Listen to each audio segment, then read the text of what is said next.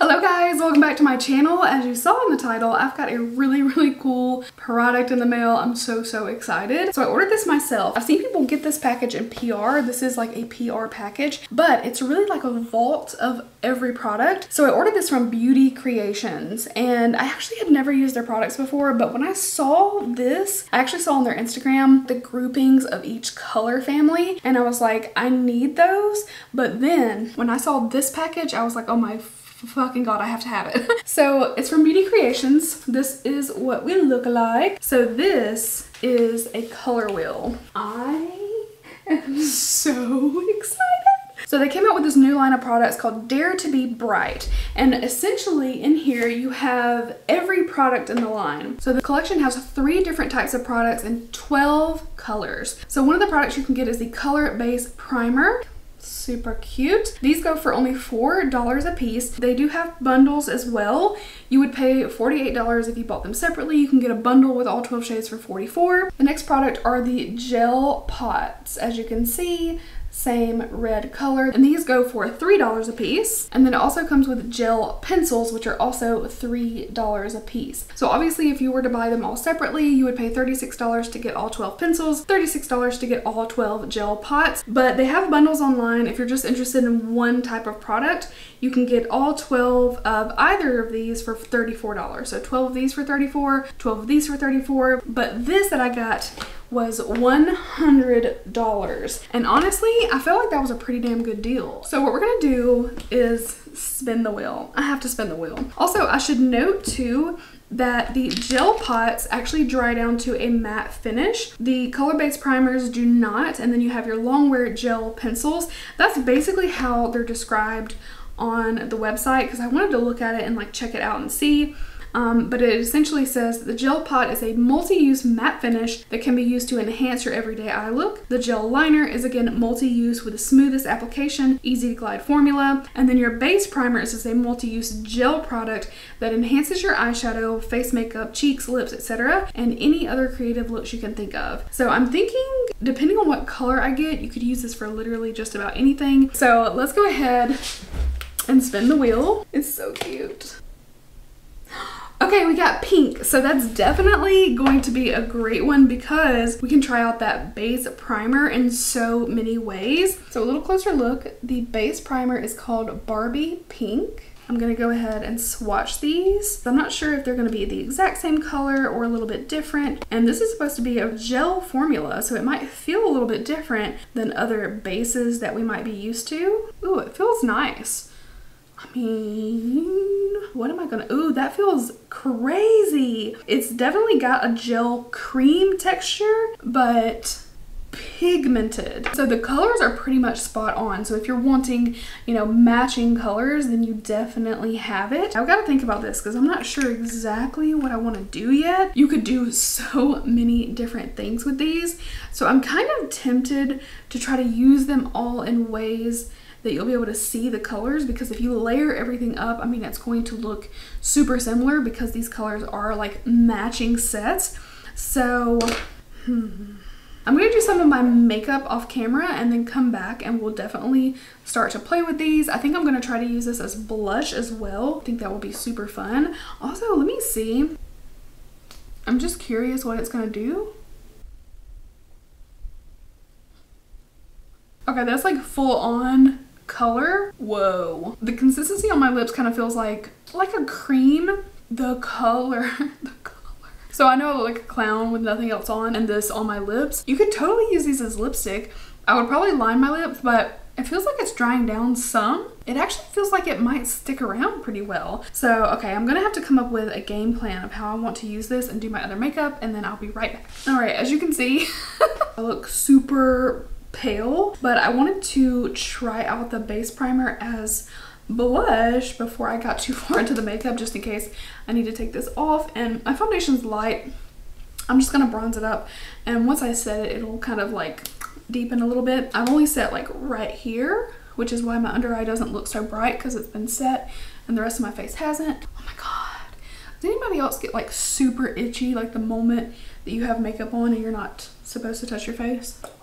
Let's try this NYX brush.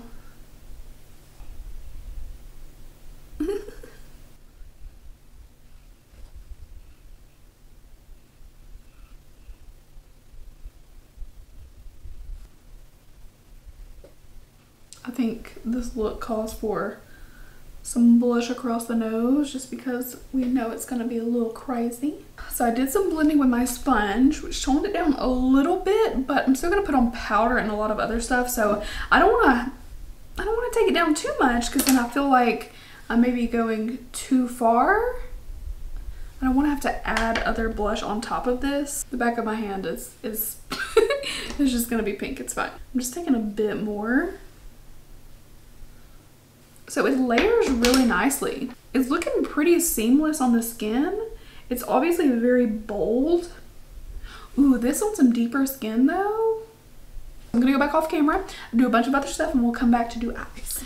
So I decided, since I didn't know quite what I was doing, I decided to do one eye off camera so that you can see what we created, and then I'm gonna tell you how I did it. First up, I did grab the two bases that are Ballerina Girl and Whiteout, so like the tan and the white, and I mixed them on the back of my hand. So I'm taking it on a little flat concealer brush, mixing it up. I started by putting just a little bit down here, kind of carved out underneath my brow, taking a flat brush and just blending that down a little bit. Now I had a little bit of a different idea of what I was doing, so I'm going to tell you the steps that I did, but I actually wound up cutting some of this out, but just for, you can see all the steps. So I basically wound up packing it pretty much everywhere, but just not a lot of product on the crease.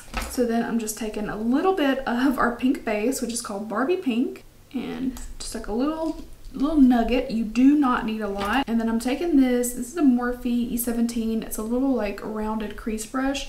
This I probably need to replace because I actually really like this crease brush, but you can definitely just get something like the same size. I'm working a little bit of product off the brush onto my hand just so I a little bit more control, but as you can see it's very, very bold, and I'm kind of like packing and moving it a little bit. Not really blending, but I am moving the product around. I took it into the inner corner and I did go ahead and put it like up, right up against my brow, so it may even be like creeping in there a little bit. And then I grabbed a bigger brush. This is the Morphe E13, which is a little bit fuller and it's a nice blending brush. And a nice little tip too, if you're working with cream products like this, you can always go back in to your flat brush and add a little bit more of your base and it'll help it blur, or if you took it a little bit too high, no biggie. So I initially started just cutting the crease, but because the base is so bright, I wound up kind of removing it. So I actually took one of these little Almay eye makeup remover wipes, take a Q-tip, remove some of this. So I could have skipped some of that base in the beginning, but that's what I did. So because if we're cutting the crease over top of that pink, it's going to be really shining through, and I wanted to have a cleaner line, and I added some little embellishments as you can see, but I wanted to have a nice little crisp line, just like a normal cut crease, but I'm going to do like that. And I mentioned in my last video that I don't usually cut the crease all the way across, but I just kind of felt like it was going to work with this, and it turned out really cute. So I'm packing that on, lifting my lid, and it looked like I got a pretty decent line. It looks like I did the right shape.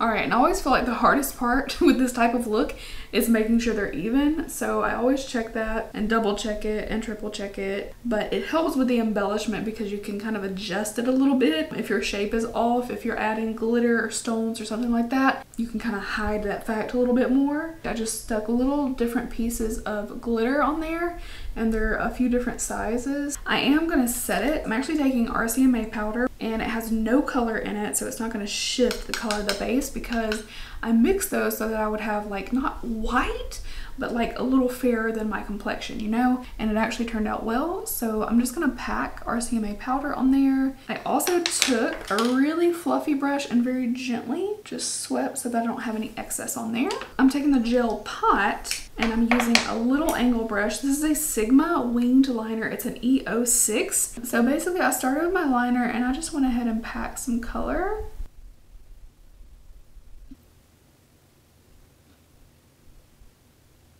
I've made such a mess. There's glitter everywhere, there's pink everywhere. All right, liner's done. It's not anything too crazy, but I feel like with everything else going on, it's best to keep that kind of simple. I also did a little bit of base, a little bullet crease brush. This is Morphe M321, just a teensy bit of the pink base. And I'm taking that under my lower lash line. Again, super pigmented, so I have like this teensy little pinprick amount. Going back to that crease brush that I used to blend out the base on the top. And then I'm using that same brush that I dipped into the powder to set the base on the lid. And I'm just taking a little bit, I'm not going right onto it, but I'm putting a little bit of powder right on the edge there. And then I'm gonna take that blendy brush, kind of move that powder in there. All right, that way that doesn't move. And then finally, we have to use our gel pencil. So this is Dreamtopia. So again, gel pencil, and this is a long wearing one. Glides on nicely in the waterline, and this one has been sitting for a little bit and it has not budged. All right, so this is gonna take a little bit, so I'm going to add my lashes and my little embellishment and we'll be right back. All right, so here's my finished look using our Beauty Creations goodies.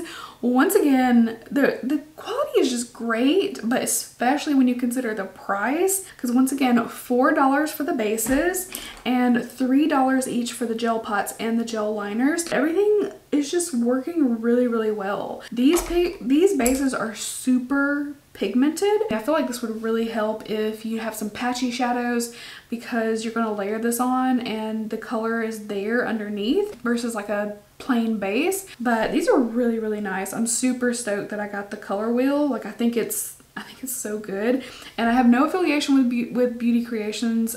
This is my first purchase, but you know, if y'all want to holler at me.